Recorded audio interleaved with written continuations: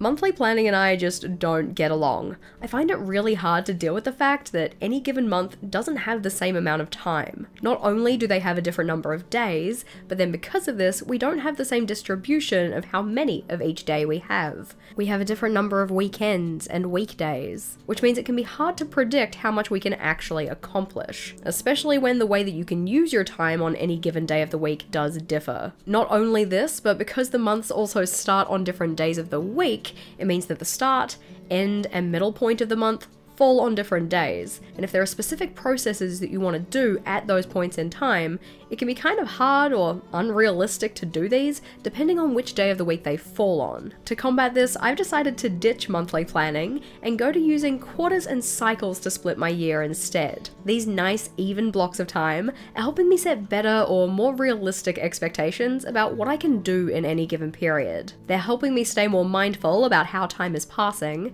and they also come with built-in reflection, check-in, or reset points for myself. In this video, we're going to look at what this system is, why I moved to it, and how you can use it to help organize your life. As a general overview, like I mentioned, I use quarters and cycles for my planning. Each cycle is a 4-week block, and then each of the quarters has 3 of those cycles in it. If we do some quick math, this actually only gives us 48 weeks, so what about the other 4 weeks that we have in a typical 52-week year? These are what I call reset weeks, and I assign one of those weeks to each of the quarterly blocks, placing it at the end of that quarter. That final week of each quarter is an intentional time to get cool, calm, and collected for the upcoming quarter. I put in things like goal setting time, decluttering, anything else I need to give me that fresh slate feeling. We'll talk more about what this looks like compared to a regular yearly schedule, but how did this system come to be? Many moons before I'd even thought about the concept of cyclic planning, which is the name that I give my system, I had been thinking about the fact that 12 months in a year was just kinda dumb. It just made more sense to have 13 months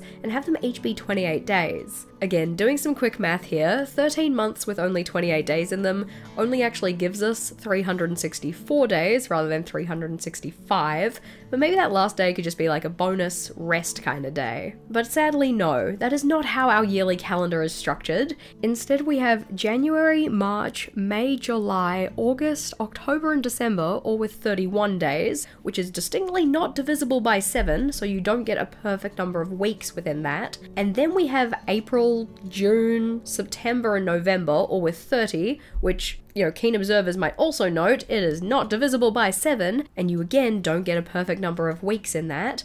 And then we just have February, who's just kind of an oddball doing its own thing, either with 28 or 29 days, year dependent. I already have a really hard time with appreciating how much work I can actually get done in any period of time. So if we're considering this as a month, not all months are going to be created equal. Yes, there are things going on outside of the calendar structure that can dictate how much we can do, but if you're throwing in the fact that not all of them have the same number of days, not all of them start on the same day of the week, and thus we don't have the same number of weekend versus weekdays, there might be more Mondays than Tuesdays or whatever else, it can just be really difficult to figure out how much time do I realistically have to do the things I want to do. Really, it just left me feeling quite frustrated. When you're trying to set goals for yourself and figure out how much you can get done in any period of time, each month had to be dealt with on a case-by-case basis. I couldn't rely on having the same amount of time available to me because of the differing number of days and the differing number of each weekday. As said, yes, the amount of available time is going to be impacted by other things as well, but this just felt like playing everything on hard mode. The other thing that would trip me up was appreciating the passage of time. So we'd get to the 10th of any month, for most months, and we're about a third of the way through the month. But then, before you know it, it's the 15th, and now we're halfway through the month. If you blink, now it's the 20th, and we're 2/3 of the way through the month. I really just wanted a system where each of my months had the same number of days. They would also all start on the same day of the week, which meant they all had the same number of Mondays, and Tuesdays, and Wednesdays. This would just help me be better able to predict how much time I had available, and thus how much I could get done in any given month. In the same way that your week does not have to start on a Monday, or even a Sunday, you can started on whatever day you want, why not make it so that my months aren't tied to the calendar? As we talked about before, I'd previously thought about the benefits of a 13-month year, where each of those 13 months has 4 weeks in it. So what if I tried leaning into that system? Now notably, this isn't the system that I went with the main reason here being there are still things in my life, ones that are outside of my control, that operate on a monthly basis. If I did go with the 13 blocks of 28 days, then we'd have a year that looks kinda like this. While the start and end of the year looks fairly similar to a regular calendar, the part in the middle is where it gets a little bit messy. While I still want the benefits of the nice even blocks of time, I wanted to balance this with not having a month, quote quote, start in the middle of a regular calendar month. I also noted that when it comes to my goal setting and planning, I like to do this quarterly. This is a pretty important part to consider because this is the main system that I use to get the things done in my life that I want to do. 13 isn't easily dividable into quarters, unless you want to take one of those blocks and divide it into 4 separate weeks. This is how the system I do use came to be. Rather than having 13 4-week cycles, I went with having 12 and 4 additional separate weeks. The 12 cycles were divided into 4 quarters, so 3 cycles within each quarter, and then the leftover weeks got added to the end of each of those quarters, with 1 week going to each of those. These weeks, which I call reset weeks, would be an intentional time for goal setting and getting ready for the next quarter.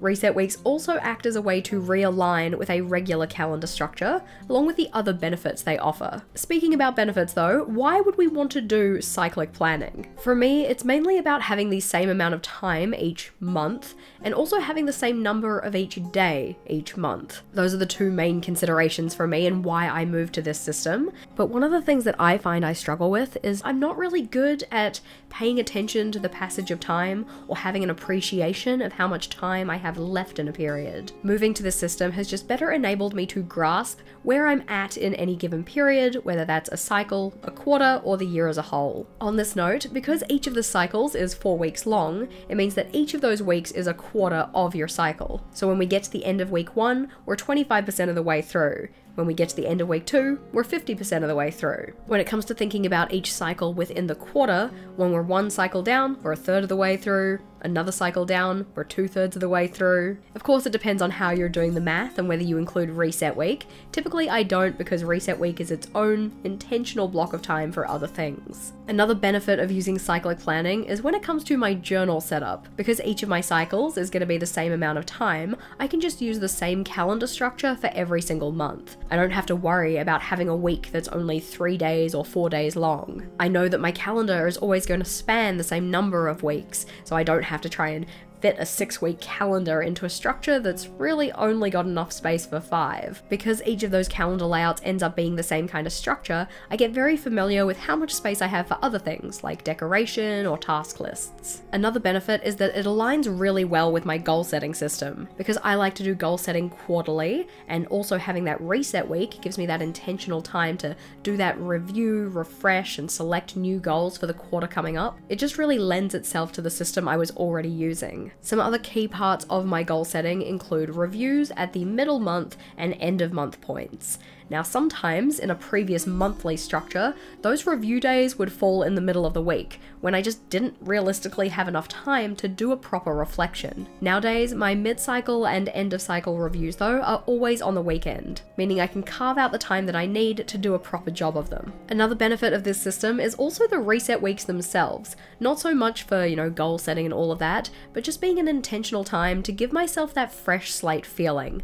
I love the feeling of new year, like, entering the new period of time and getting excited about our goals and all of the potential that a new year has to offer. I now get a smaller version of that feeling at multiple points within the year. Of course, while there are benefits, and I think that the benefits outweigh the possible annoyances, it's good to note the fact that those do exist as well. One of these could be that the new cycle does not necessarily start at the start of a new month or the start of a new year. For instance, my first cycle for 2025 is going to start on the 30th of December, so my New Year's Day is actually in the prior year. There are also going to be things in my life that are still going to happen on a monthly basis.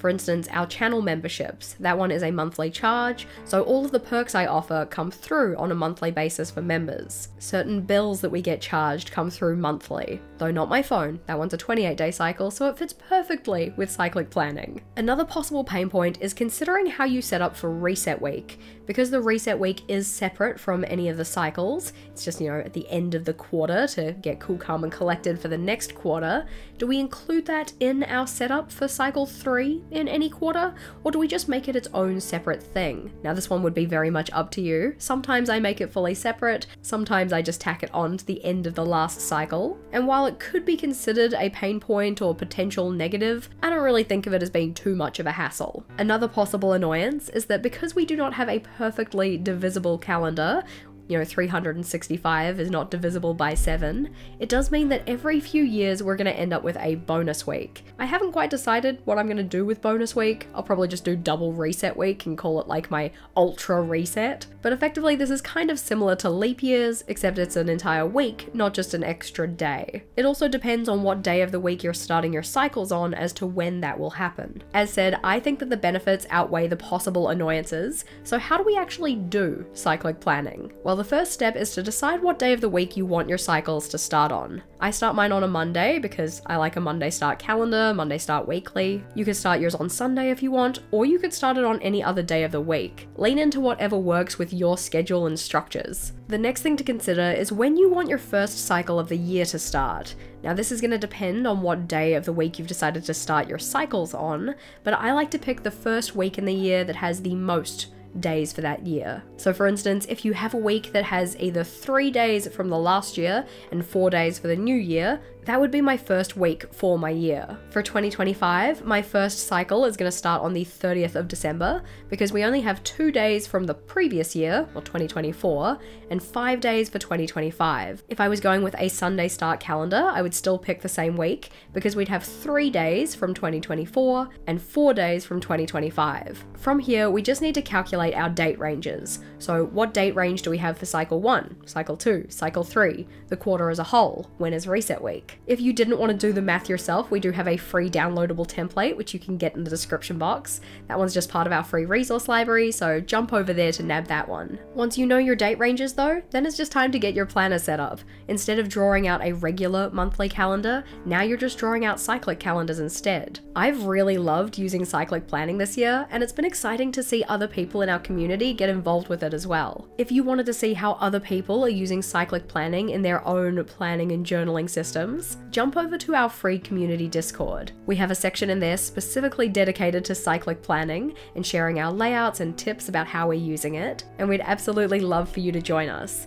There's a link in the description box, or you can use the QR code on screen here. If you wanted to see what cyclic planning looked like in my journal this year though, then this video is the next one to check out. In that one, we flip through the pages from my everyday journal so you can see what kind of structures and layouts I use for my cyclic planning. So click or tap on that one and I'll see you over there.